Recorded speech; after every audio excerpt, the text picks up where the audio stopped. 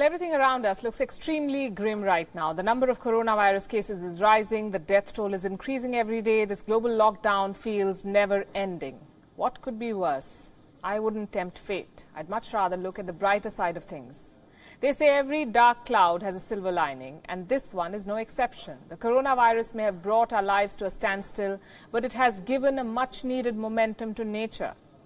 While we stay indoors, nature is reclaiming its space. It's a theme we touched upon 2 weeks ago. We showed you videos from across the world of geese, of otters, swarrying in empty open spaces. We told you the story of a penguin couple's day out at a Chicago aquarium. And so many of you appreciated our story. Thank you for that. You sent us lovely feedback. Yes, there were magazines screaming fake news. Our message was simple. We wanted to talk about coexistence and cohabitation. And we're glad that you received it well. Tonight, I want to take this message forward. A lot has happened in the last 2 weeks. India has entered a lockdown, and guess what? Nature has unlocked its healing touch here too. The skies are clear, the water is clean, and for a change, Indians are breathing clean air.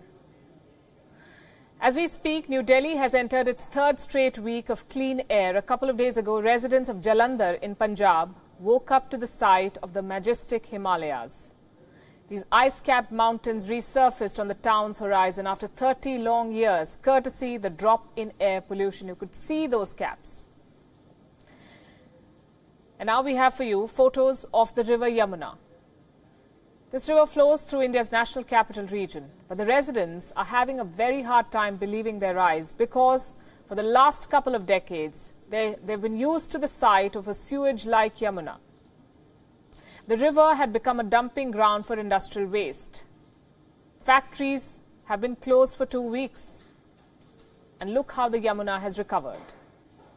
This is the story across India. Nature is healing itself. It's reclaiming its spaces one city at a time. A Nilgai was spotted on the streets of Noida outside a mall. On a regular day, this area would be filled with honking cars.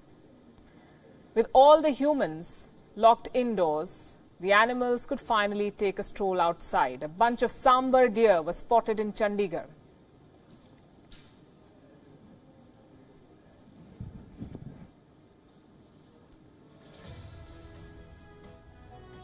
In Bihar, a leopard made the Beta Air Force Station its new home.